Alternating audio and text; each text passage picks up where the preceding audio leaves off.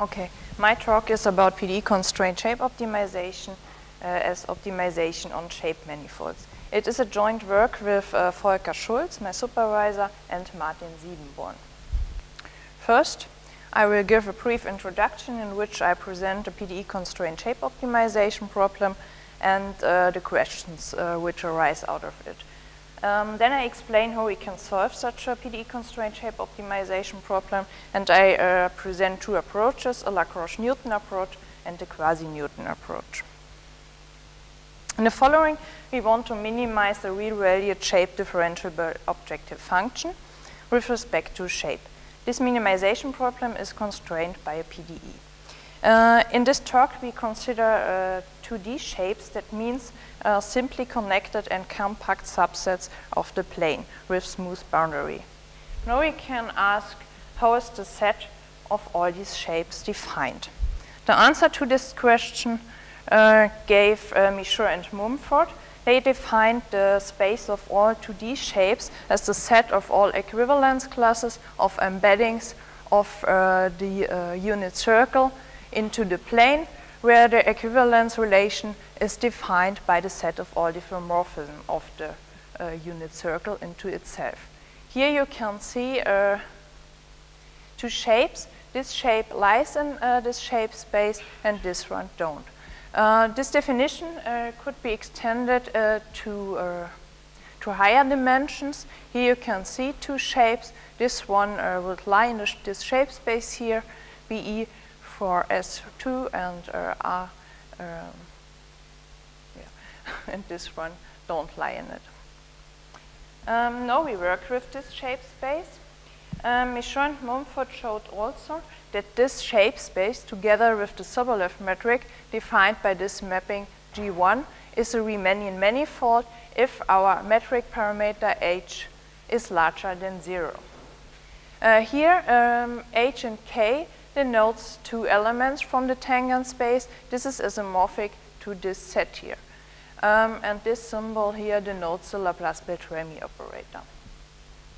Now we use this Sobolev metric to build the Riemannian shape gradient.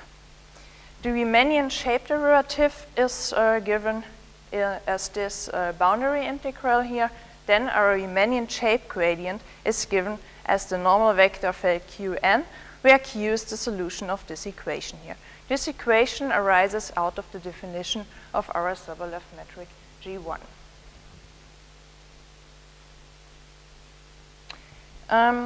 Now we want to solve our minimization problem.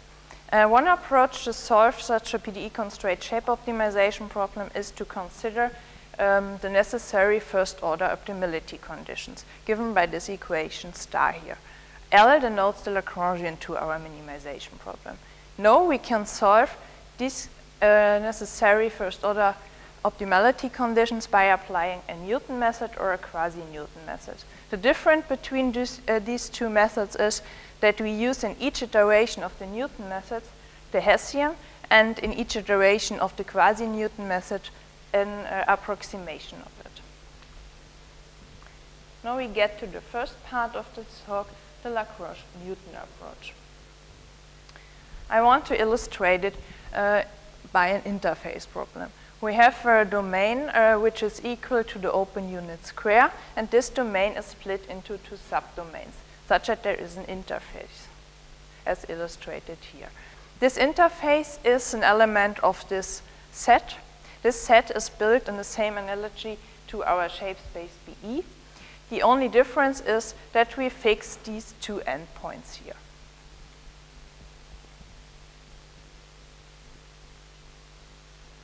Now we want to minimize an objective function J of tracking type with parameter regularization.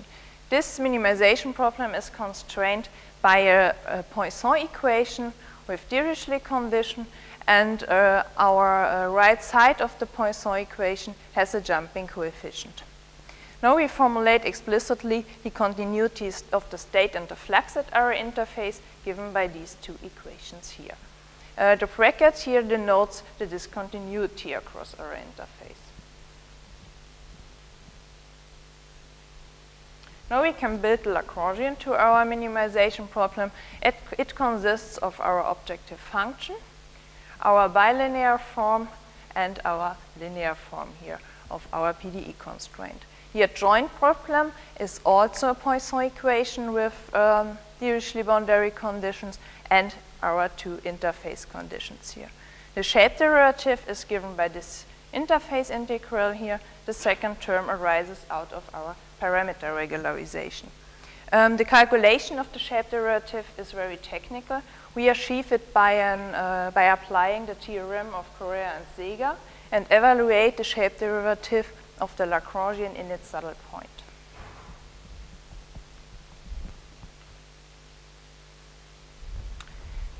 Now you can see here our necessary first order optimality conditions, and we apply now a Newton method to it. That means that we have to compute the increment as the solution of this equation star here. From a practical point of view, it is easier to solve this equation star in a weak formulation. That means that these conditions here, or equations, has to be solved for all tangential vectors h. Now we make use of a key observation of in the publication of Volker Schulz. He showed that the term h22 is symmetric in the solution of our optimization problem. That motivates a Riemannian SQP method. Now we want to have a look on this term h22. If we replace this term h22 by an approximation such that this approximation omits all terms in h22 which are 0 at the solution, and the reduced Hessian built with this approximation is coercive, then our equation star is equivalent to this QP here.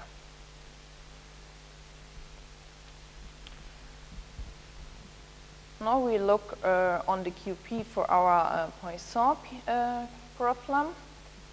The QP consists induced but is not limited to our approximation of h22 given by this blue term, our shape derivative given by this red integral here, and then it has the terms h11, which is equal to z square, h12, which is equal to 0, and this derivative, which is given by the boundary integral of the domain integral of this term here. The PDE constraint is given by this equation here with two interface conditions and one Dirichlet condition.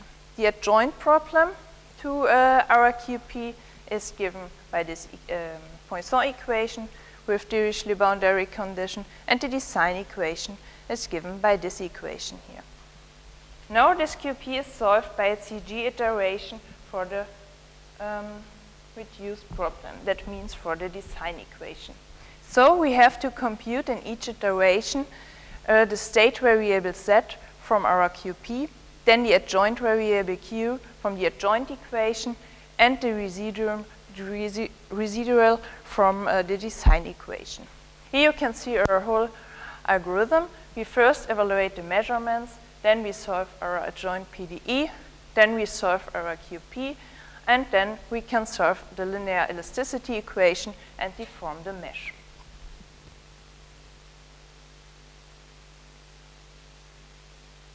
In our implementation, we set the coefficient, which is valid in omega 1, equal to 1000, and the other one equal to 1. The parameter regularization was weighted by a factor of 10. The data y bar was generated from a solution of the state equation, where our optimal solution was a straight line connection of our two fixed endpoints. And the starting point of the iteration was described by this B-spline here. Because our optimal solution was a straight line connection, we can measure the distance of each shape to our optimal solution by this integral here. On the next slide, you can see our numerical results. We built an unstructured grid with about 6,000 triangles. Then we perform also computations on uniformly refined grids with 24,000 triangles and 98,000 triangles. And this table gives the distance of each shape to the optimal solution. And you can see that we could observe quadratic convergence rates on the finest grid. Now we get to the second part of this talk, the quasi-Newton approach. I want to illustrate it by a diffusion process. This diffusion process was motivated by the question how the absorption of the medical cream into the human skin is. So you can think that you put cream on the top of the domain, and so we have a higher concentration there in the beginning. The domain consists of two materials with different permeability, and one human skin cell is represented by this interior domain here. Our human skin cell has a variable boundary, which is our interface. And this interface is an element of our shape space, BE. That means we want to minimize an objective function of tracking type with parameter regularization, and our PDE constraint is given by a parabolic diffusion equation with a jumping coefficient k. Then we have a Neumann boundary condition on the bottom left and right of our outer boundary, a Dirichlet condition on the top of our outer boundary, and then initial condition. Moreover, we formulate explicitly the continuity of the state and the flux at our interface. The adjoint equation to this parabolic diffusion problem is also a parabolic diffusion problem with jumping coefficient k. Then we have also a Neumann boundary condition and a Dirichlet boundary condition, two interface conditions, and here we have two adjoint variables, but they don't play a very important role in the following. Very important is the shape derivative. The shape derivative sometimes arises in two forms. It could be expressed as an integral over the domain or an integral over the boundary. In our case, if we consider the objective function without parameter regularization, the shape derivative over the domain is given by this domain integral here, and the shape derivative expressed as boundary is given by this interface integral here. This integral here arises out of our parameter regularization.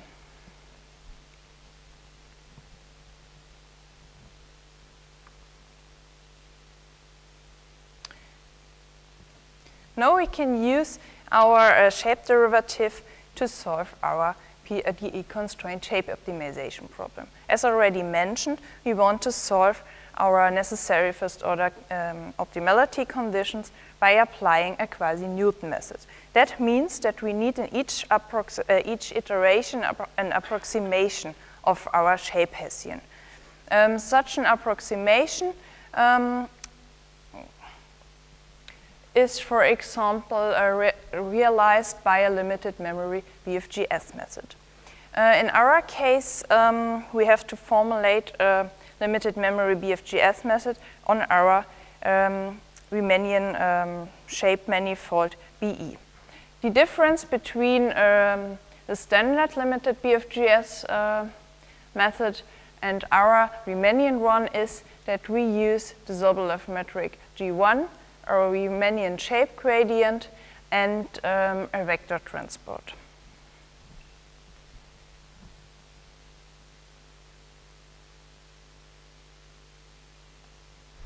In our implementation, the final time of simulation was 20.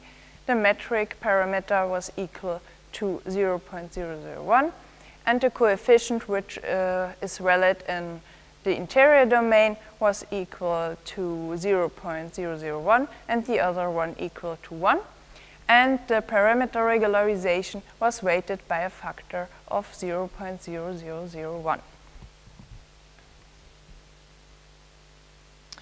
The data y bar was generated from a solution of the state equation where our interior domain was a circle with radius a half.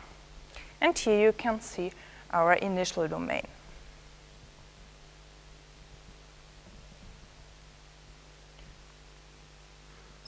On this slide, you can see our numerical results. The left figure shows our initial and our target domain, and the shapes between these two shows how the target domain arises out of our initial domain. The right figure here shows the convergence history of the gradient method compared to 3 BFGS methods. We stored all gradients in memory, 5 gradients in memory, and 2 gradients in memory. And you can see that there is no really a difference between these two methods. So we can summarize that our BFGS method is superior to the gradient method, and that we observed superlinear convergence of our limited BFGS method. Moreover, it was successful with very few gradients in memory.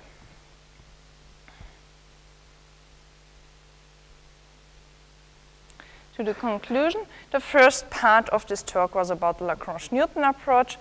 I present the Riemannian SQP method and illustrated for a Poisson-type interface problem for which we could observe quadratic convergence rates on the finest grid. The second part of this talk was about the quasi-Newton approach. I present the Riemannian limited BFGS method and illustrated for a parabolic interface problem. For this, we could observe superlinear convergence rates. Our results led us to the question, what happens if we optimize only pieces of a shape? We tried this, but the shape deformation led us to shapes where normal vectors could no longer evaluate it. And this led us to the question, how can we optimize only domains with Lipschitz boundaries? Then we got the idea to use the domain expression of the shape derivative, because we do not need normal vectors then. We done this in this new publication, but the usage of the domain expression of the shape derivative required a new definition of the shape manifold. So we introduced a new shape manifold in this publication, and the next step of our research is to analyze this shape manifold. Here are some references. Okay, thank you for your attention.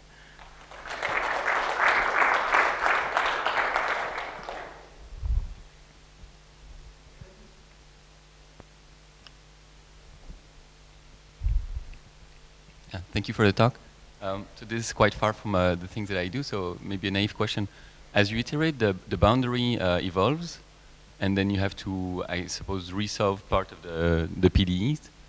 Does that mean that you have to remesh both sides of the boundary every time? Yeah. Is that an issue, or is it actually quite fast? Yeah, it's fast. We make it with the linear elasticity equation, and so the mesh is deformed in each iteration. It can evolve with a warm start. Yeah. Okay, thanks. Other questions? I have one. So your work for the moment, if I understand well, is for 2D domains, and so you have one-dimensional boundaries, interfaces between the domains. Any plan to go for 3D and so for surfaces that would need to optimize? Yeah, we done it for higher dimensions also. Yeah. Is it very different? For example, the shape metrics that you mentioned, are they transferable to higher dimensions? Yeah, the shape, the Sobolev metric could be